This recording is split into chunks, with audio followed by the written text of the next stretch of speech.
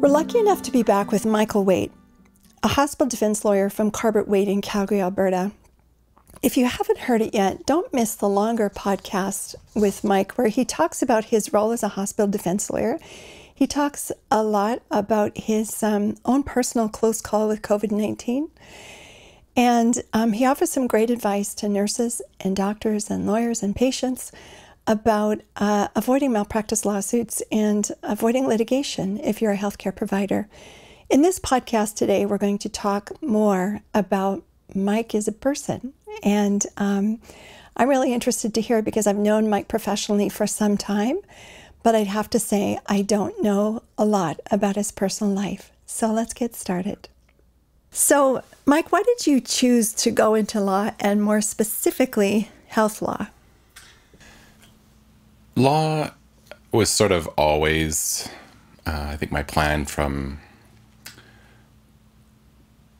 high school, I guess. Like it was really, I was generally better in English and the social studies and that kind of thing. And I'd always sort of been interested in the law. And so when I started my undergrad, I started in the business, sort of pre-business program at the U of C, and with a view to doing that so that in case I wanted to take a little bit of time off in between degrees, I could maybe do something with that, but then ultimately go to law school. And then it turned out that I really didn't like statistics. That was one of the two required courses in the business program. So about, I don't know, a year and a half, 2 years into that, I pulled the ripcord and went into political science and finished an undergrad in political science. Took a bunch of history courses and really enjoyed it. And then went to law school. When I went into law school, I certainly had, health law wasn't really on my radar screen. In fact, I thought that I would be a criminal defense lawyer, either prosecutor or defense. And so I was sort of on that road for the first, year and a half or so of law school. Then started to really think, I'm not sure I want to do that for a living. And so I was thinking more general litigation. And ultimately my health law interest, I fell into it as many people do in many aspects of their lives. I sort of through the back door got an article at Bennett Jones. I had been on a moot team at the UC, which is a legal appellate competition. And it had been sponsored and coached by Bennett Jones, and I got to know some of the lawyers. And so for summer of second year law school, I went to them and said, hey, I know you've already done your hiring and you don't normally hire second years, but hey, you want to give me a job? And so I got a summer job at Bennett Jones. And then I got an article there. And basically at Bennett Jones at the time anyway, it's probably the same now, as a student, you can't possibly avoid doing medical malpractice work because the CMPA is a big client and students are involved in that. So I started doing that work and really liked it, really liked the people that do that work at Bennett Jones. They're still friends and colleagues. And sort of never looked back. I wanted it always to be a big part of my practice. And then when I decided to leave Bennett Jones, there was really only one place that I wanted to go, which was what is now my firm, because they did the hospital defense side. Instead of working for the doctors at Bennett Jones, I would work for the hospital. And it just became a passion for me. And over the course of my career, it's been anywhere from a third of my practice, then it moved to about half of my practice. And I'd say now it's probably 2/3 of my practice. I'm always in awe of how much medicine health law lawyers have to learn, like in awe of it. Because certainly you know so much more about health care and the details of medicine than any healthcare provider could say they know about law. Have you enjoyed that learning, or has it been a really tough learning curve for you to come up to speed? And every case must be so different that you'll have to learn.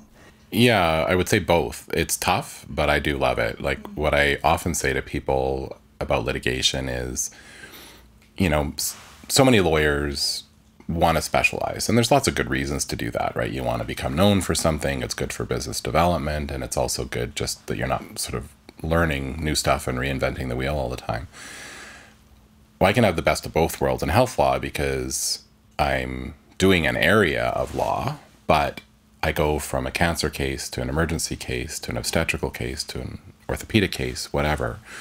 And I have to learn about that medicine and talk to experts, and I have to get up to speed enough that I don't sound like an idiot when I talk to the experts and be able to ask the right questions.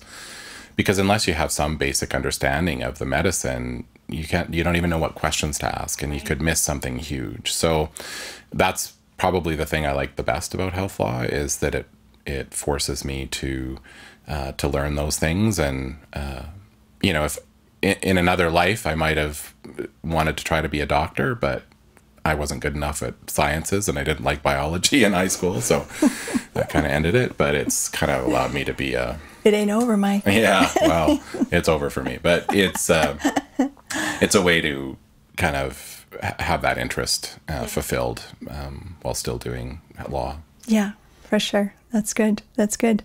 So you do a lot of, you dabble in a lot of different areas in law, as we discussed earlier when I was outlining your professional expertise and your interests. But what do you do when you're not busy working?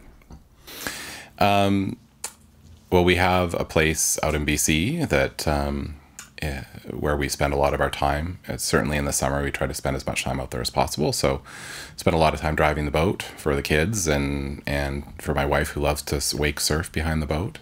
And I also wake surf and I slalom ski. And just we love, it's sort of Mara Lake and Shuswap Lake. And we love spending time out there and go for long boat rides and that kind of thing. Outside of that, when we're home, I'm a hockey dad. Both boys are in hockey. Thankfully, at least for our life, they're not, they're pretty solid players and they're sort of getting towards the top end, but they're not in that sort of AA world where you're traveling all the time and it sort of takes over the family's life. But I love spending time in the hockey rink watching their games. And I really loved when they got to the age where I could just drop them off for practices, because watching practices is not exciting. Right. At 5:30 in the morning. Yeah. And I do some volunteer work. I'm on a couple boards, and but yeah, I think that would probably be the biggest thing is outside of work would be my volunteer work and hockey. Well, it's a busy time in your life when you've got kids at home and in those sports. And what do you like? Do you have any thoughts about what direction your kids are going with on their career path? And do you have hopes or encouragement for them to go into either healthcare or law? So if I was consulted or actually had a say, I mean, I'd love for one of my boys to become a physician. I mean, that just I think would be really cool. Again, it's my sort of desire to peek into the windows of medicine and learn about medicine. So that would be cool. Yeah, I don't really think that's going to happen. And, it's funny because a lot of lawyers will really discourage their kids from careers in law. And I'm not one of those. I'm also not somebody who's cheerleading for law. It's a hard profession. It's stressful. You have to have the right personality and ability to not make other people's problems that you're constantly paid to try to solve become your own problems. And that, some people are better at that than others. But it's also a very fulfilling career, and it's very flexible. Like, you can do lots of different things with it. You can practice in private practice. You can work in business. You can become an entrepreneur. I know lots of people that I worked with at Bennett Jones went into business and part of, either investment banking, financing type people, or CEOs of oil and gas companies and stuff like that. I think my older son might be leaning towards something in law. He likes cars, and so he's quite intent on trying to make sure he has some kind of career where he has enough money that he can trick out his cars. Not necessarily expensive cars, but he has lots of ideas about modifying cars. So I've told him, he's 14, and I've told him that when he turns 16, he'll be able to use the current car that I'm driving, which is an Acura TL sedan, not a cool car. Right. And he's sort of grudgingly agreeing to drive the car, but he wants to trick it out. So he's already looking at spoilers and lowering the suspension and bigger wheels and all this stuff. And I'm like, on an accurate TL, whatever. That's his thing. It's a place to start, right? And then my younger son is, he's really into military stuff. He loves tanks, and he's starting to talk about maybe doing cadets or something like that. But he thinks engineering or architecture, some kind of design kind of aspect to it. So, I mean, my view is whatever makes them happy, and they don't have to be a professional by any stretch of the imagination. So I think a lot of people are happier if they're not. So I wouldn't encourage or discourage either of them from going into law, I guess, is the long answer to your question. Well, it's interesting. And it'll be interesting to look back on where they are now and where they, to talk about this 15 or 20 years from now and see where they are there. I mean, we're here at a studio. It's When Sparks Fly Studios, and it's owned by my son, Steve, who you've met earlier today. And we were having a conversation just a few weeks ago that I remember very clearly around the kitchen table when Steve was 10 or 11, maybe. And the other two kids were like 7 and 5. And they both told me on that day exactly what they were going to do. My youngest daughter said, I'm going to have a big job in a big city. And she's in New York right now, and she has a global position as a marketing officer. My second daughter said, I'm going to stay home and bake cookies and have babies. And that's exactly what she's doing at this very minute. And Steve said he was going to be a musician. And they took a really wiggly path to get there. It was a winding road, and they did all sorts of things. But 20 years later, they were all exactly where they told me they were going to be around the kitchen table when they were little. So that's been a fascinating thing to watch as a parent. Yeah, for sure. Yeah, it's been interesting. So I recognize and I appreciate that you said that law is tough and being a professional is tough. And how do you hope, though, that all the hard work that you're doing in healthcare might change healthcare in the future or better it in some way? Well, one thing that has always been a part of our practice and has become more so in recent years is really focusing on patient safety and risk management recommendations. So we, in every case that we have, turn our minds to what happened and what could we possibly recommend that might avoid something like that happening again in the future. And so we provide that advice to our clients and with recommendations. And sometimes it comes from our own experience and expertise and that of the health providers that are involved in the case. And sometimes it's assisted by experts who provide us that expertise. And obviously, if we can provide that information to the client with the backup of well-respected experts telling us, that's always helpful. So I think that's one of the things that I feel in a very small way that we play a role in improving the system and making healthcare safer is by drawing to the attention of the system some issues that they may or may not have been aware of and that where things can go wrong. And I do seminars and presentations and that kind of thing. Often talk to physicians and nurses about how to provide safe care. And so I think that's how I feel that both what we do in our firm, but also the legal system in general can contribute is by making sure that these things don't just be treated as a one-off where, okay, it's a case, someone got harmed, the case was settled, move on, right? It would be such a waste of time, money, and the impact that had on the family if nothing sort of good came of it. So, and I don't know necessarily that the general public or plaintiffs' counsel even know how much goes into patient safety and risk management in the healthcare system. It's a huge part of what they do every day is trying to find ways to make the system safer and to ensure that people are trained properly and all of that. So we play a very small part in that. But, I feel that it's important. I'm glad you said that because I don't even know that, nurses and doctors are fully aware. I mean, I wouldn't until this very moment known that that was a big part of what you do other than a personal interest that you'd expressed earlier. Because it seems like the trickle down takes a long time, where something's happened and then you don't hear anything about it for a long time and then there's a new policy or there's a change in policy or change in procedure. So I appreciate that you said that. that's really good for all of us to know, I think. You mentioned all sorts of stuff going on in your life. You've had some family struggles with health issues and your wife and your son, and you've got a tough job, and it's a tough time right now. You know, this year 2020 has brought challenges for all of us. What sort of stuff keeps you up at night? Well, I think a few things. I think, you know, obviously, like every parent, you worry about your kids. You know, you worry about what kind of a parent you're being, and you always try to, I don't know if everyone always feels this way, but I've always felt this way, that I don't want to make the mistakes that, you know, my parents did, or I want to be a different dad than my dad was. And so that sometimes keeps me up at night as far as, am I doing enough? Am I getting through? Am I supporting? Am I doing everything that I can do to support my kids? We'll obviously make all kinds of mistakes. They'll just be different ones, hopefully, than my parents made.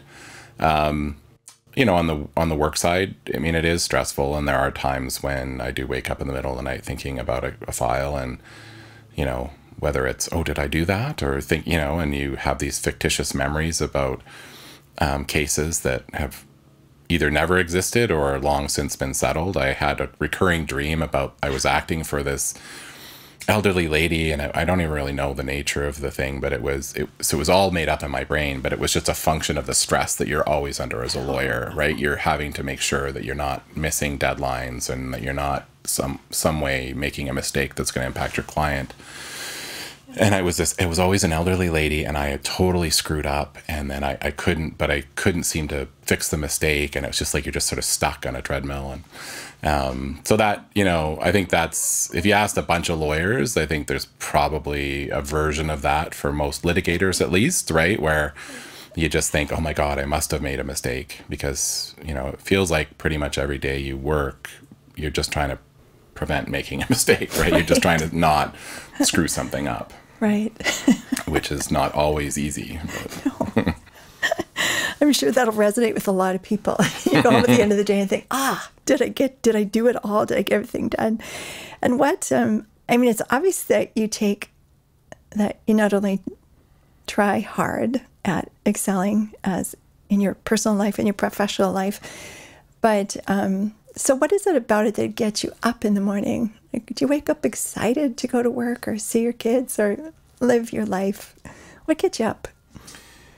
Yeah, I mean, I'm blessed. I really enjoy what I do. I mean, it's hard, and sometimes it's stressful, and there are certainly days, and particularly if I'm dealing with a case that I don't love for one reason or another, you know, it's not easy.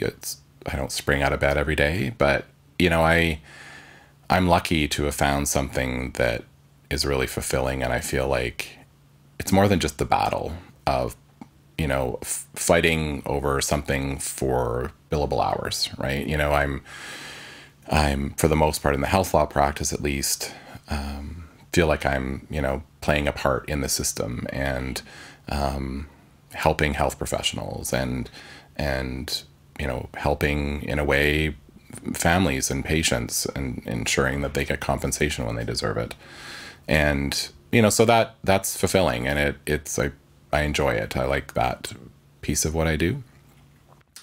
You know, personally, you know, I love, you know, I'm not an early riser, and our kids go to school late. So I love the fact that almost every morning we're able to interact in the morning and have some breakfast together or whatever. And, you know, then we go about our days, and you know, we've been eating a lot more at dinner as a family with COVID, which is sort of a side benefit, because we're home so much together so much more often, and that's great.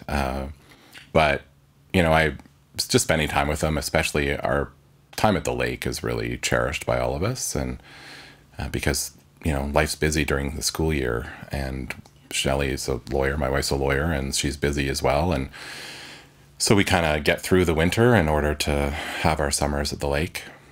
And we love to travel. Unfortunately, travel is off the books right now, but we've had some great trips with our boys, and it was a commitment to us that we made to each other that we wanted to at least have a big trip every 18 months or so, while the kids were at that age where it's not too complicated by part-time jobs or girlfriends or university or whatever. Right, because that's common. Yeah. Yeah. So we really try to do that, and that's a big part of why both Shelley and I go to work every day, is to pay for those experiences. Right.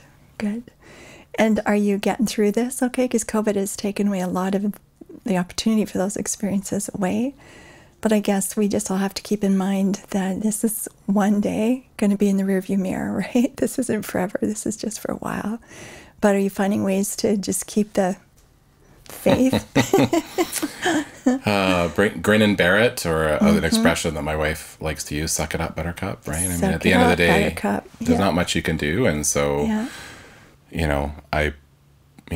both of us have really focused on making sure that this has as little lasting impact on our kids as possible. And they've been really resilient, in many ways more resilient than we are. The no travel thing is hard, but saying that out loud feels so pretentious and privileged, right? Lots of people don't ever have an opportunity to do some of the things we've done, and we've done some amazing trips, and it too will come again. And so we will spend time at our place in BC and do some skiing, and we'll have our summer again out there, and hopefully this will pass in 2021. But it's like what I say to the people that I lead at the firm is, everybody's nerves are on the outside of their skin, and I think we just need to accept that, right? This has been hard to one extent or another for everyone in our community, and you gotta appreciate that when you communicate with other people and you interact with other people, that you're not necessarily going to get this response that you normally would get, and so bear that in mind, and just try to be kind to each other, and try to go out of your way to still have interactions. And I sent an email out to the whole firm yesterday because of the new restrictions in Alberta, and one of the things I said is just set up a Zoom meeting for no other reason, just to say hi, because a lot of people haven't been in our office since March, or very rarely, so they don't have the kind of connections that you normally would have. And our firm has a great culture. We're friends, and we miss that. We miss those interactions, and we spend more time working than we do pretty much anything else in our lives. We got to find ways to connect, and so that's how we're managing through it. And a little bit of after work drink and some enjoyment where you can is also part of the plan. Yeah. Well, good. And good luck to you and to everyone else going through this right now. Just an interesting question. What would you say that most people, or what do people most often get wrong about you? I think people that don't know me well would say that I'm, it depends what adjective you choose, intimidating, arrogant, or cold, like I'm sort of standoffish until you get to know me. So can I interject a word there? Sure. Because there's some version of that, but I know when I first met you, you come across as very authoritative. So I wouldn't say I wouldn't have called it arrogant or cold, but I was a little scared of you because you come across with a confidence and a sense of authority that you just don't want to mess with. Well, thank you, I guess. But that is consistent with what some people will say. And, right. And especially like as new lawyers join our firm, and, the lawyers that know me well, like one of my partners will say to me, like, Mike, you just think you're a big teddy bear, and you might be, but it takes a while to see that. And so I think for me, people sort of get that wrong, that, I am reserved. I'm not, I'm outgoing, but I'm not like lampshade on the head, life of the party kind of gregarious. No. And so people, I think sometimes mistake that for being aloof or whatever. And so I'd say that's what people get wrong about me. I'm just a teddy bear. You heard it here, folks. Yeah, that's right. Mike Waite's a big teddy bear. Mm-hmm. And one last question. Knowing what you know now about life and health and work and jobs and kids and marriage and everything, you know. What advice would you give your younger self if you could? I think I would say, don't take yourself so seriously. Like, I was a kid that I had to grow up pretty early, or at least that's how I felt. I felt that I needed to be self-sufficient and take care of myself and not rely on other people. And, you know, I did take myself pretty seriously sort of in my teens and early 20s, where, you know, I sort of had a plan and I needed to get there, and really was focused. And I think if I could time travel, I would say lighten up, you know, because as it turned out, I ended up sort of missing my early 20s, and there's personal reasons that we don't need to go into, but it just was, you know, in a relationship that wasn't right. But I felt like I had to do it because I was that guy. I was the stand-up guy. And so I really missed the kind of the 20s that not everybody, but a lot of other people have, where you're kind of footloose and fancy free. And I got it later on. So in the middle of law school, I became able to travel. And so I kind of just did things in my late 20s that I would have liked to have done in my early 20s. And so that's what I would go back and say is, don't take yourself so seriously. Life is short. Lighten up. Well, the good news is that, you know, I'm finding at this point in my life, as the kids grow up and the work slows down a little bit, it's amazing how you can find time for that fun again. Because I would say my trajectory was not too far off yours, just out of the house at 17 and went for it, you know. And, but, you know, the year I turned 45, I think, or maybe 50, you know, I started to misbehave, and my kids have had to rescue me as many times as I've had to rescue them. So there's fun ahead. There's fun and time for play ahead. So for sure, we can embarrass our children, and I look forward to doing that. It's my favorite thing to do. Just ask Steve, and he'll tell you. Anyway, let's wrap this up. Thank you once again. Let's call it a day. I really appreciate your openness and your sharing, and I wish you all the best with all that's going on in your life. And hopefully we'll talk again before too long. Sounds good. Thanks. Thank you.